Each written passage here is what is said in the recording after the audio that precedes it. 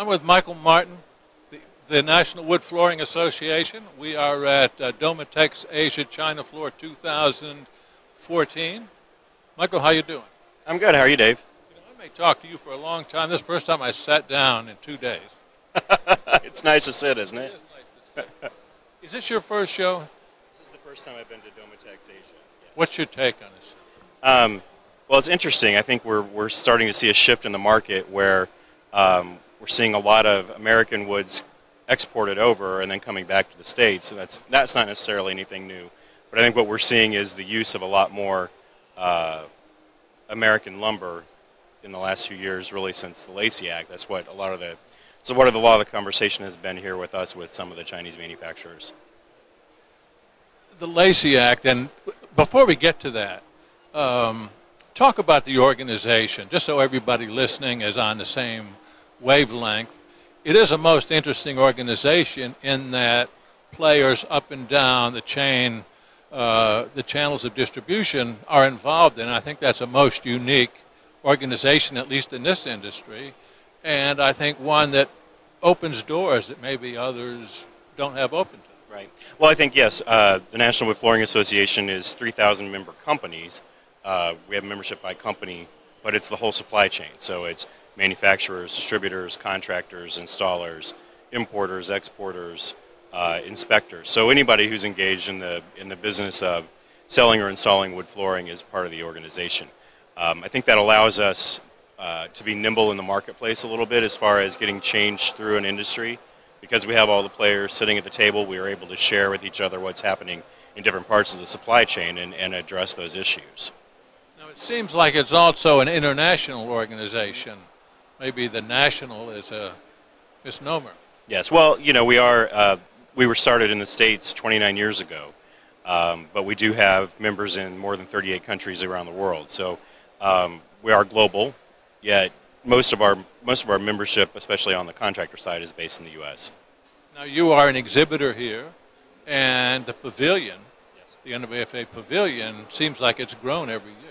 It has. We actually sold the pavilion out, and we took additional space down the aisle from us to accommodate some additional exhibitors that wanted to come with us. And we've really seen tremendous growth there. And what we do in this particular show is we partner with the American Hardwood Export Council, so that the partnership really is for us then to bring domestic U.S. manufacturers to this show to help them with their export business and to make the connections with manufacturers, particularly at the Asia show. A lot of them are working to make connections with manufacturers who are importing U.S. lumber to then create the product and export it out.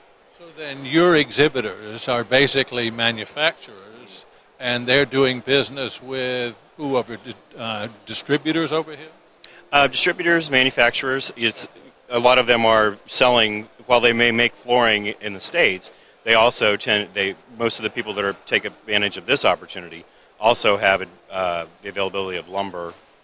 Either they run a lumber yard or they're tied to a lumber yard, and they work to export that raw material product over here as well as the wood flooring.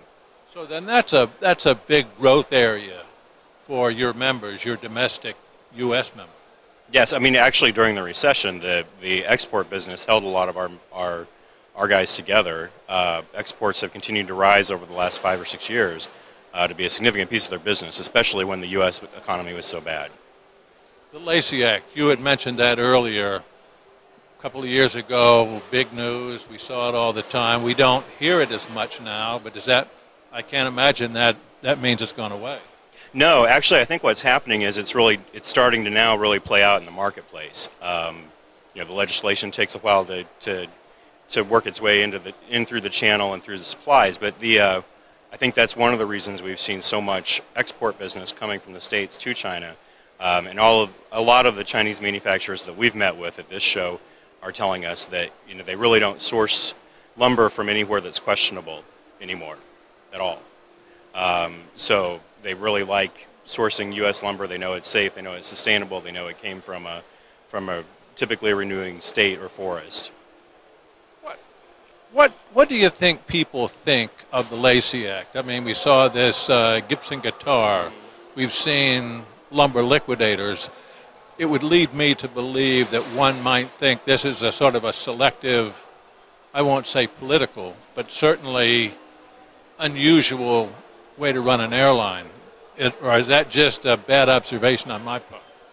Well, if you look at the Lacey Act itself, it's nearly 100 years old. It's been around for a long time, and the Lacey Act hasn't changed. It's just been applied now to our marketplace, which is different. But it's always been a protective, environmental protective type act to make for sure that we're not depleting the raw materials. And in the beginning, I actually think it was about ostrich feathers. And so it's had a very long, interesting life, but no one really looked at Lacey until the last few years, until it came to the forestry issue.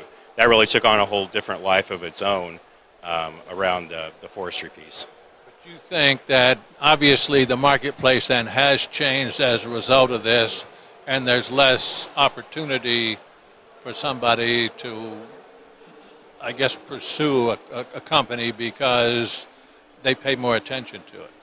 It's definitely less acceptable, and we see a lot of companies in the States that don't want to be that person who brought in the import. So that part of the business has changed exponentially over the last few years.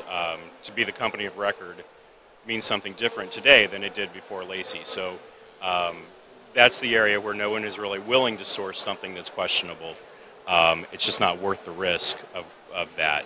And whatever your perspective is on the Lacey Act, from our perspective, we always look at anything that's going to help not deplete the natural resource, or if you're using lumber from a forest that has endangered species, or is being clear cut and there's no regrowth, or there's no cycle in the farm aspect of trees, then that's not the way we want to manage the forests around the world. Gibson guitar and the lumber liquidators has helped in that it's made a front page story of it, and more people are aware than otherwise might be. Right. I mean, it's made an act that's been around for 100 years take on a whole new life that really just sat there and didn't do much of anything for the last century, but it's been a very active conversation in the market now for a while. Upcoming very shortly is your expo. And that seems to me to have grown exponentially every year. Talk about it. Yeah, well, we basically relaunched the show 2 years ago. This is our third show under a new blow everything up and rebuild it type platform. And the first year we saw 35% growth. The second year we saw 25% growth. This year we have 50 new exhibitors just on the show floor alone. Our hotel block has increased by 35% over last year. So what that plays out to be in the attendance piece, remains to be seen. But Nashville's a great city for drive-ins, so we know that a lot of people will maybe decide they don't have a job to do that week, and they maybe tried to leave the hole open, and they'll drive in if they can. It's very accessible to a large demographic of our membership. I'm driving in. Yes, you're driving in.